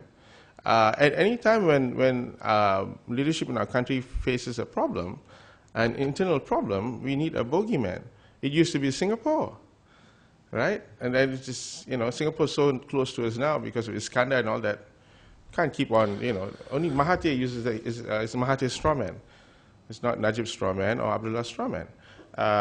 Jews. We can't use the Jews because they don't seem to be involved in Egypt. You know. But Muslim Brotherhood, Shia, and all that. So we always need to find an external enemy to unify ourselves. And Shia Islam's are the easiest, you know, because we have I think a higher chance of meeting a Jew now in Kuala Lumpur than a Shia Muslim, but that's wrong. Actually, there are 100,000 of them. There are 100,000 Iranians in Kuala Lumpur. They practice Shia Islam. They have one complaint about Malaysia, that we have too many mosques and the prayer calls are too often, and you know. There's no coordinated times, 5 times a day, but it's a cacophony. They actually complain about it because they only pray 3 times a day. But yeah, so we have 100,000 Shia Muslims from Iran, but we cannot be Shia Muslims. Not that they'll ever know, but we can't. You know, so they use it to say, look, this is an external threat. This will disunite you. This will cleave you asunder. We need to unite because our identity in Malaysia is now as Muslims. We can't say we are Malays. We are so intermixed. If you just listen to Ezra, you wouldn't think he's Malay. You know, he might sound like he's Eurasian or what, with some Malay blood. So we have no racial identity. We are not yet Malaysians. So we can only be Muslims for the dominant 60% of us. And we can only be Sunni Muslims. If we are any other kind of Muslim, we are not one Islam. I just wanted to add to the Shia Sunni split. I mean, and this is my layman's perspective of it. Hamidi and Jahabar, you can add in. I always see these opportunities for our leaders and religious authorities about, you know, Shia Islam. I always look at it sometimes through the lens of politics. And for me, it's a very simple case of that I think it is almost an open secret that within the umbrella that is PAS, that you have members and followers who at least practice Shia traditions, and the way and if you were to, well, there's also that assertion that those who are practicing the Shia assertions, they're a bit more progressive and more liberal in their policies, in their thoughts, and basically to disengage the conservative ulama section with the progressives. This is a way in which the government can show their hand, throw a little bomb in there, and disunite it a little bit further. It's just essentially a political strategy to make sure that PAS is as uncomfortable as possible, to make sure that their members become even more confused, and it becomes basically an opportunity to keep the enemy disunited and confused as much as possible while you gather up more followers. And, I have a question on Malaysian translation and Indonesian translations. You are right, Indonesian translations are just amazing. Basically, any book that is published in the West in about a period of either the same day of the same publication date or within 3 months, you will have the Bahasa Indonesian version, and it does very well. It does very well simply also because that it's about the economies of scale. Everybody in Indonesia reads, converses, and thinks essentially in Bahasa Indonesia. There's a bit more of a homogeneous take on the language, on the consumption of content.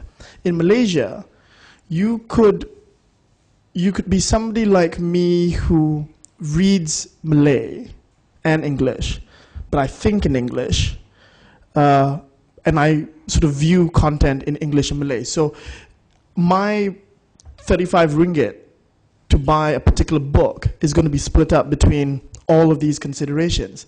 And this is notwithstanding somebody who went to a vernacular Chinese school or vernacular Tamil school or a national school. So the reading demographic is broken up.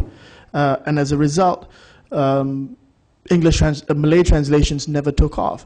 But if it did take off with the existing, it still is the largest reading market. All they are reading, and which is what my publishing house was trying to address, all they are reading are education books, which is terrific because it basically is part of the school syllabus and stuff, religious books, cooking books. And I say this not to be facetious. I say this because I compete with these books on a best-selling list every week, week in and week out. Oh, I forgot horror books, as well. And I compete with this week in, week out. And at the end of the year, when a biography of a famous politician is competing with a religious, I don't want to call him a scholar. What do you call Azhar Idros? He's a religious entertainer.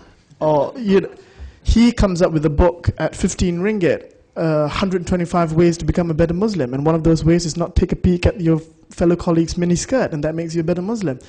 So that book is selling at 100,000 copies. Mahathir's memoir is dwarfed. Mahathir's memoir is at 50,000. So if Dr. Mahathir and all of his insight in his memoir can only take a crack at Ustaz Azhar Idros, who's got a YouTube channel, he's there in Terengganu for his sermons, and he's got a book. He is a media machine. Essentially, what we've seen in the West, in the US, with evangelical churches, you are beginning to see that with imams and ustads in Malaysia as well. In the mornings during Ramadan, for example, the programming that you're seeing every morning about how to be a better Muslim, cosmetically or in any sort of external sense, it's all there. But on that same token, the double standards of what one person does, whether they are a politician or a person of authority or a member of the royal family, to what a person on the street does, the prosecution is different. On the point of Indonesian translations, you're right, they are popular. Can they make their way in Malaysia? They can't. Essentially, there have been attempts by local publishers to cheat or to save money, to save costs on printing. Just bring in the Indonesian translation, change a few words, translate it, and then publish it in Malay. It doesn't quite work. It's not a good read. And Malay readers will select, it just doesn't make sense.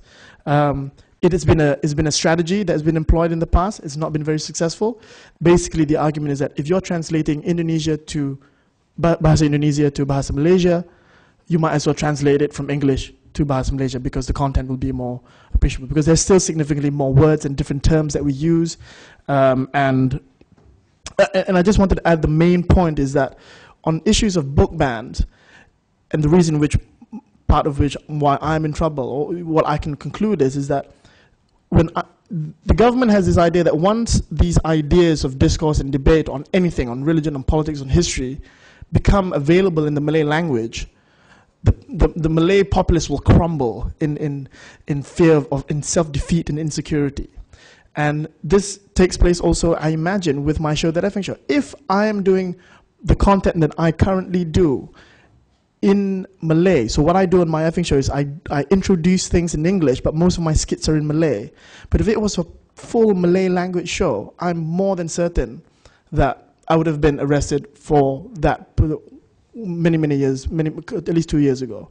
But because it's in English, we'll let Ezra fly. And it's the same reason at BFM radio station. The things that we talk about on air, if it was in the Malay language, I'm pretty sure that BFM would lose its radio license, which has to be renewed every year. And so it is this idea that, you know, as long as we can contain them, as long as we can keep ideas out, you know, we've got the Malays covered via the elections, via their obedience, via education, and I mean, we haven't even spoken about the education policies. We can't even get that right. So yeah, that's on the translation front. Thank you, Ezra. Next round of questions. We have about 10 minutes left. Hi, Cherian. I'll come to you in a minute. Miss, you had your hand up earlier. Hi, I'm Hui Min from My Paper. Okay, I have a question for Jahabar. What is your prognosis, on the future of independent online media in Malaysia in terms of the business sustainability and its role in politics? Because I felt that you seemed rather pessimistic in your talk just now. And actually, you didn't answer one of the questions from just now from one of the gentlemen about what is the causes of the increasing Islamization in Malaysia. Yeah, and I think I'll be interested in the answer. Thank you. Okay. Yeah, Sharon and then Sam. Yeah.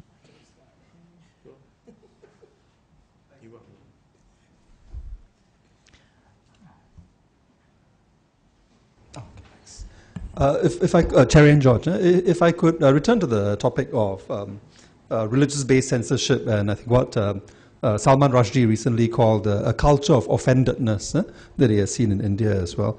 I would like to probe the reasons for it a little more. Of course, I'm fully persuaded that it's political more than theological. A Malaysian journalist recently suggested to me that one reason for this is that if you hype up these sorts of instances, like that recent video of the Muslim dog trainer, it could succeed in driving a wedge through between the DAP and PAS. So I'd like to get Wan Hamidi's take on that. Does this kind of thing risk cracking that alliance? And also, more anecdotally, based on your knowledge of your own networks of what might be called liberal or moderates within the Malay and Muslim communities, do you think things have become so unpleasant that the intolerance that is directed against writers, activists, and so on, has actually made it untenable for them to speak out? Do you know of instances where people have decided to just retreat from public space because it's just not worth fighting anymore? The risks to invasions of privacy, to being harassed, and so on are so great that people like you, maybe not, or maybe you yourselves, have decided, well, enough is enough. We're just going to let these goons and these intolerant mobs take over. Thanks. Sir, you had a question.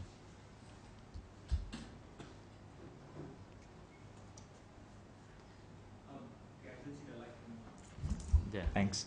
Right. It's something that actually spoke the entire Could you panel. introduce yourself? I'm sorry. My name is Ivan. I'm from sociology here. But basically, my question is about the audience. In a sense, I think all three of you have alluded to some notion of the audience. My sense is, at least for the first two speakers, my sense is that your idea of the audience is someone who is perhaps rather passive, rather uncritical, that they are taken in by all this propaganda. I wonder if the three of you could say more about what you think of the audience, whether in fact the Malaysian audience, having been exposed to all these years, are in fact so capable, they have the capacity to be critical. In fact, to a point where perhaps they don't care. They don't see the media, online or off media, as the place for serious discourse. Thank you.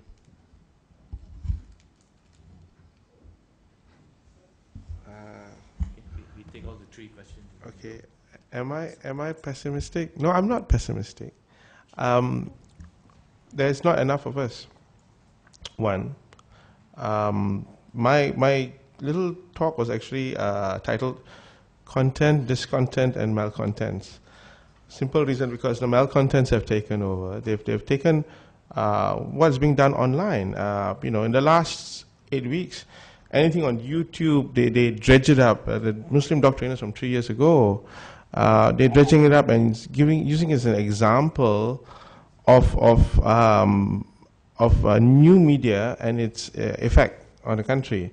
That people are proudly doing all this, corrupting influence of the West. In a sense, we in the new media, we are reprobates, we are infidels. We are the worst of the worst. We will corrupt this country. So the conservatives, and it's only utusan, really. They keep, utusan, the Malay people keep bringing this all up and have made this into the biggest noise that the government today says, we need to act on this. And this goes to Mr. Chairman George's question about are people afraid to speak up what's happening in the country. The thing is, nothing is happening in the country. It's all happening in the newspaper, right? We are not hounded. I mean, I hope we can go back to Malaysia after this at the airport. We won't be detained. I'm sure we will. But, I have never received a phone call. We've written so many articles blasting the government, the Home Minister, this Home Minister, the previous Home Minister, never got a call. Because Ezra is right, it's in English. They don't care about us. There was this Deputy Home Minister, really famous guy. He's died now. Tan Sri Megat Junit Megat Ayub. I covered him. I've been a journalist for 26 years. I covered him years ago. And there was this complaint about this little magazine, which doesn't exist anymore, called Men's Review. Circulation of 15,000. And they had a lot of risque pictures of women, all kinds of ideas done by this bunch of people I call the Jalan Ampang gang. Kuala Lumpur is really small. You have the Jalan Ampang gang, all these guys who live in Jalan Ampang. You have the Damansara gang, you have the Bangsa gang, and now with BFM, the hipster gang, they're all around, right? It's okay, right? I call you that. No. I'm not offended. So when you have all this, they control the little discourse in English. Everyone's either studying in Australia, or in England, or in America. The government of Malaysia, and I asked Datuk Megat Junit then, aren't you worried? All these things, why should we worry? It's in English. Who reads in English anyway? Our education system in the last 30 years, everyone reads in Bahasa. When I went to school in Standard 1, 1975, medium of instruction is in Bahasa. Increasingly, we can't find people who can read in English or write in English, let alone either one or, right? So they're not bothered about ideas in English. They're not, seriously, They wouldn't have been bothered about Professor James Chin's editing a book on Abdullah Badawi, except for those 36 pages, because it was a former Prime Minister talking about his time. 1,000 copies of the book. Everyone's scrambling to get a copy of the book. They didn't know what was going on. They just knew, oh, it's a book by him. It's terrible. It's a book in English. No one ever read it yet, and they're already blasting it because they don't know, right? And because they knew because of online media, right? So they took whatever we wrote and turned it around. So my pessimism about online media is simple: that we are now becoming a pawn in the overall game of running Malaysia, of someone of a government trying to keep power. I have no problems with this government keeping power. You know, I don't think they'll ever lose power at the rate things are going. I don't think they'll ever lose power. You know, next elections, maybe they'll get 130 seats. You know, but they won't lose power. And they won't, don't think they'll take action against us because we are nothing. We're nothing to them. The other point about, I didn't answer the question about the causes of the rising Islamism. I think I did. You know, it's about politics, it's about identity. We seek solace in Islam as a tool, not as a faith in a time of uncertainty. Islam is our identity now, it's our badge. We use it as a currency to trade with Muslim states. For them to come in and invest in Malaysia. Who else is going to invest in Malaysia? Right? So Islam is our, is the only thing we have left. Moderate Muslim nation. The Americans love us for that. But we are not moderate within our own country. We have people going after him because he's translated a book and it gives ideas to people. So we are not moderate inside, but we are moderate outside. So we appeal to everyone. Fantastic country. You know, center of the universe, a fantastic country. And Islam is a great religion. It's a religion of peace. You know, we're going to demolish a surau now because it was used wrongly. Because it's not facing Mecca. You know, Slightly off. yeah. Yes. Although if you think about it, we don't need a building to face Mecca. We just need to face Mecca. It's not the building, it's us. Right? So, but no one says that, right? Malaysians have a problem. Our problem is we have no moral courage to say, this is wrong, this is bullshit, can we start all over again? That really, all the events in the last 2 months, in the last 50 years, is a result of no one saying the emperor has no clothes. And until that time comes, until Hamidi can convince his colleagues in Pakistan to do that, forcefully and stick to that course of action, until the time Ezra can get enough people to publish more books and get people to read these books. Why is he putting it in Bahasa? Because nobody's reading it in English. See, that's the thing. We don't ask, right? No one's reading in English. But he can't put it in Bahasa because they know once they put it in Bahasa, They knock on my office door. yeah, you know, they lose the only semblance of justification to be our government of the day. So we need to have that moral courage. And I can say it here, and I'll say this in Malaysia too. Need more online portals. We need more people to read, more people to write. We need more academics. Mr. Wee was asking me, maybe I'll say something about Malaysian academics. What do you think of them? And I said, I don't. Because they don't. They don't express themselves. They don't want to express themselves. In 500 words at least. In 500 words or less. They might do something in 2,000 words, and I, by the time I get to the end of it, I don't know what they're saying. You know, so we're just a country, you know, Malaysia's just like Singapore, well, actually a lot better than Singapore. We are blessed with a lot of things. We've got commodities, we've got bigger talent pool, but our talent pool has become a talent puddle because everyone has left. They're all here. You know, Ms. Jude has been here for 30 years. You know, who wants to come back to Malaysia and say, the emperor has no clothes? 3 of us. That's it. Thanks. Thank you. And any last comments? Yeah? In relation to that English and Bahasa thing, the printed version of the rocket, Bahasa rocket, instead of the English spelling, we have the Malay spelling, R-O-K-E-T, in the last 40 years. Since it's been deemed as a Chinese party, you know, English, Chinese speaking, they don't care. But was it last year, 2 years ago, I received a letter, I ignore. The second letter, I couldn't ignore. You have infringed the, what do you call it, regulation because you were never registered as R-O-K-E-T. So meaning that we have to revert to the English spelling because that's the KDN rule. Why? Because after 2008, they are so scared that DAP may be able to convince the Malays. Although I use the word they, I don't even know whether they are UMNO, Barisan Nasional, or the Home Minister. So that's the situation with Bahasa and English. So the idea is that keep the Malays away from this kind of ideas in Bahasa. You can do anything in Chinese or in English. Okay, that's just to share the point. On the culture of offendedness, yeah, that's the one that we were trying to find last night. I think, yeah, it's true. One of the reasons is to which the distinction between PAS and DAP. But as I mentioned earlier, this is a short-term plan from UMNO BN side. But in the long term, people start believing it. Because your question just now, yeah, the audience may be critical or they are not passive. They just don't care. But the thing is that when you don't care, you don't read about anything, even the government propaganda. When you sit down at coffee shop, you tend to talk politics. So where do you refer to? The loudmouth, who actually refers to that? So it goes around and around in race-based thing. I've heard it myself. Nothing empirical here, but things like, well, he may be corrupt, but at least he's a Malay, so it's okay.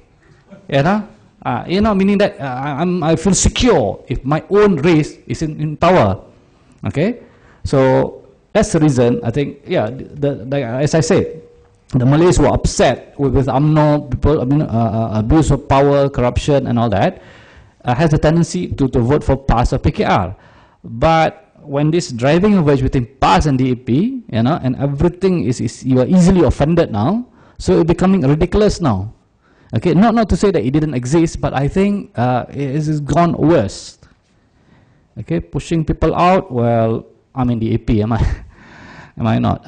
Okay, and lastly, yeah, I mean basically, the basic aim is just short term, meaning that to reduce the DAP to the level of MCA, so that UMNO can take on PKR, Anwar Ibrahim, and also that they maintain power. But in the long run, young or old, if you are referring to the media or not, but it's the same story.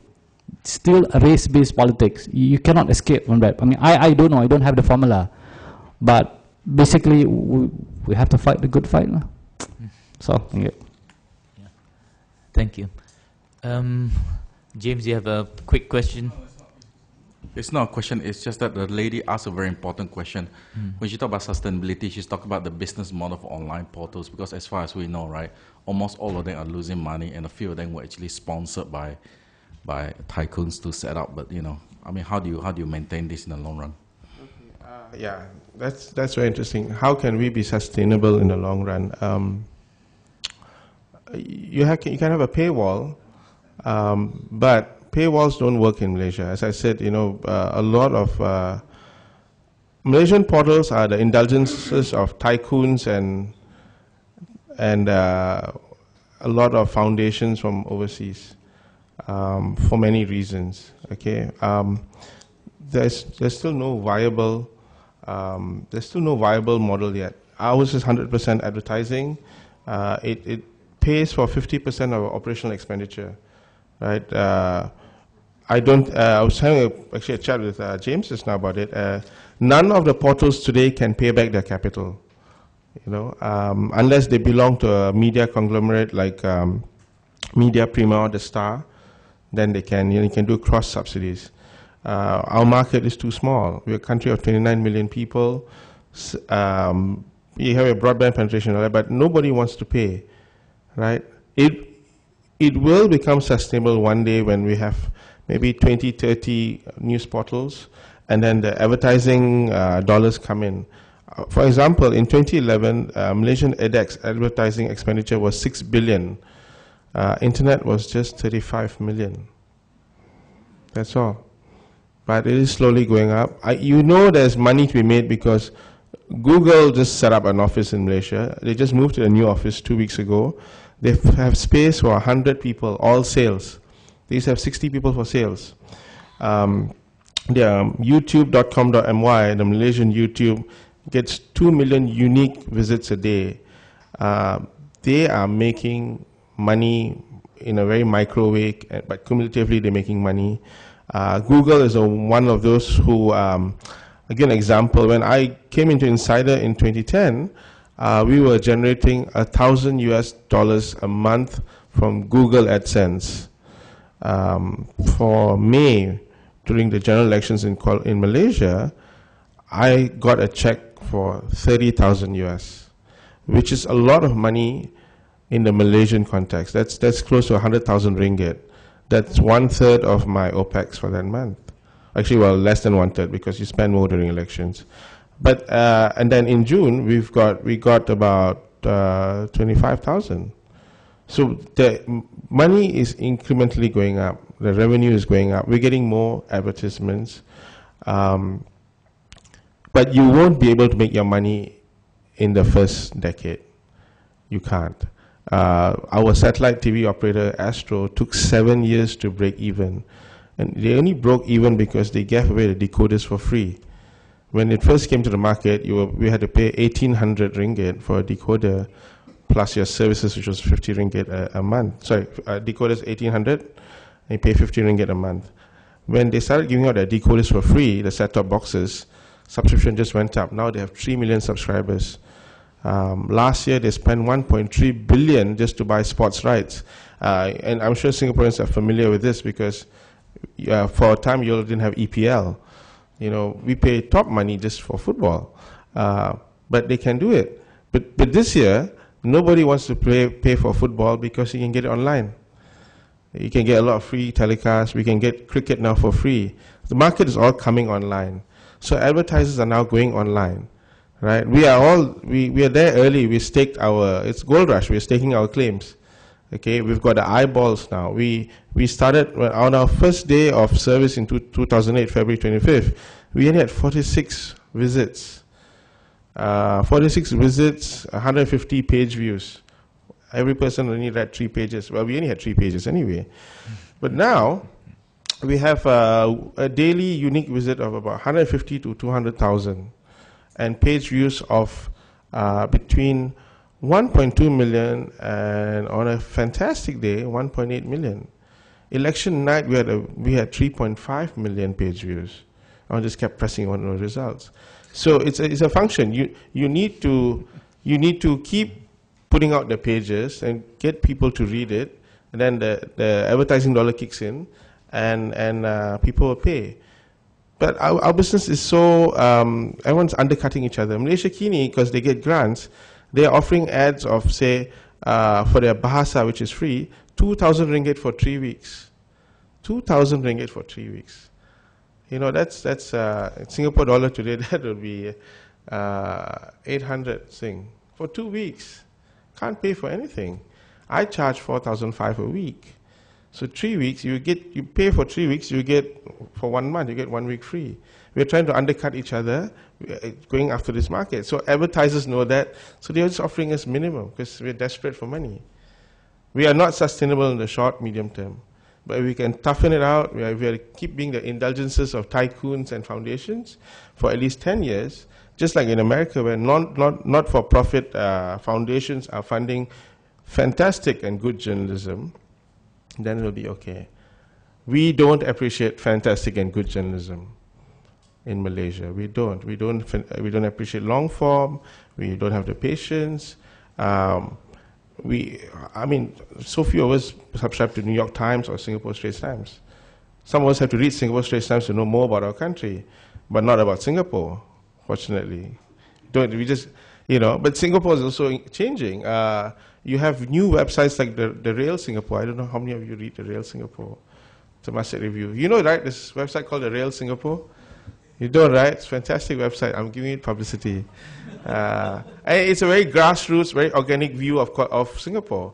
Really different from ST and your paper, any kind of paper, right?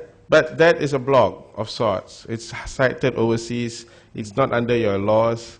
A bunch of passionate people that you were talking about. They're not a critical audience. The audience is critical, but they're not of a critical mass. That's the problem. That's a problem. In Malaysia, they're not of a critical mass. There's so few of them who hang out with him or hang out with me or Hamidi. Very few of us. But it's also about, I guess, just to end on it, it's also this, we've spoken a lot about courage and moral courage to, I mean, it also to the extent that even if they are consuming that content, there is still there's still a sense of where the community judges you, whether you share or retweet a particular bit of content that is outside of the orthodox.